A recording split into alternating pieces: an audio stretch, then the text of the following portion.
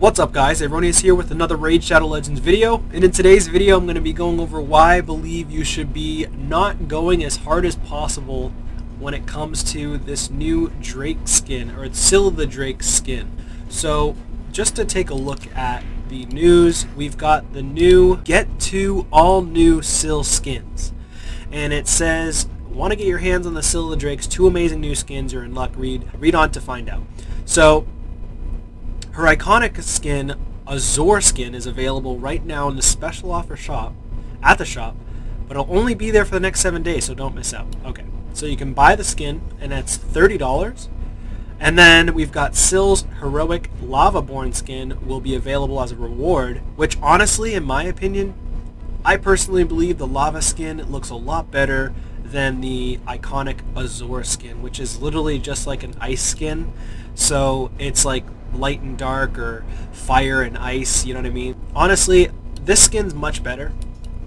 However, it does say it's going to be a reward in the upcoming Champion Chase tournament. I don't believe that you should be going as hard as possible for this Champion Chase just to get this skin unless you're a spender.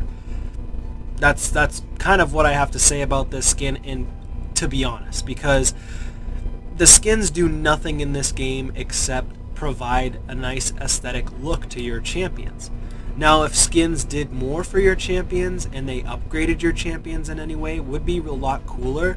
I know that there are a lot of games nowadays that make most of their money off of skin, and there are very large games like, for example, PUBG or PUBG, PlayerUnknown Battlegrounds, as you guys may know, or maybe you don't know out there, but PlayerUnknown Battlegrounds makes all of their money off of selling skins. And of course, a lot of these gacha games like this, like Raid Shadow Legends, sell these skins. Now, I will say Raid Shadow Legends is very steep priced for their skins, but Raid Shadow Legends also has the best looking content in the entire gacha space, in my opinion. And it will remain that way for a long time to come, because a lot of the other gacha games are very anime-like, and unfortunately, yes, anime is taking waves, and anime's been around for a long time, but that sort of cartoony look, it's just not competing with the Raid kind of medieval, sort of dark themed look. It just doesn't compete. And I don't think there are other games out there at this point that have the aesthetics, that have the look that Raid Shadow Legends has. And people that are going to get this skin, personally, I don't recommend buying a skin that's $30, but if you have the money for it and you really want to just look cool, then go ahead, pay for the skin, that's totally fine. Or you could try your best to fight hard and take first place on the leaderboard in the tournament group to win that skin, but it's more than likely going to cost you a lot of money. So you can pay $30 for this blue skin and not look as cool, or most likely you're going to have to spend hundreds of dollars if you're trying to get first place in that Champion Chase tournament, unless you're a very low spender and maybe you don't play the game very often, and you happen to log in and you get really lucky and you get into one of those groups where nobody's even playing the game.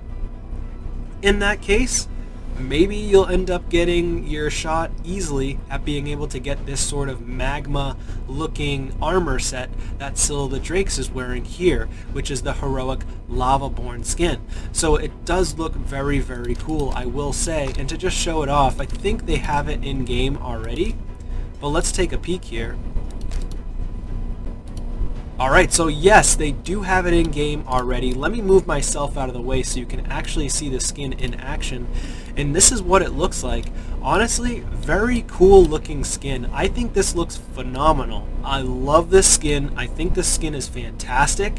You know, taking a closer look, she looks like she's wearing like some sort of demon / like a demon spawn type helmet, where she's taken and slain some demons, and she has the demon wings, which is really, really cool. So I do like the aesthetics of this. And then of course you gotta love the spear. The spear is phenomenal. And then looking at the Azure skin, yeah, she looks cool.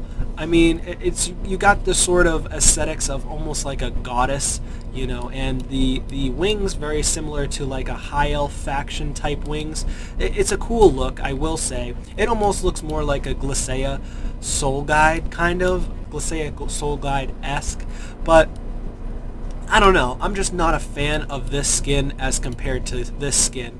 But let me know in the comments down below, what do you guys think about this skin? Again, don't waste your resources unless you really want to go for this skin, and that's kind of what you want to do, and you're a collector of skins in this game, and sure, go for it. But again, personally, if you're a free-to-play player, a low spender, and you don't want to spend your money, you don't want to spend your resources like myself, then don't do it, because like myself, I'm saving up my resources for the next best fusion. Saving my resources so that I could spend it on things that are going to help enhance my champions, enhance my roster, and make my account a lot stronger. Now, of course, I'm not saying you can't buy a skin. Go for it. If you love to do it, absolutely do it. But when it comes to a strategy game like this, having a really good aesthetic is not going to change your gameplay. That's all I've got to say. Guys, subscribe to the channel if you haven't already, and I'll see you on the next one. Peace.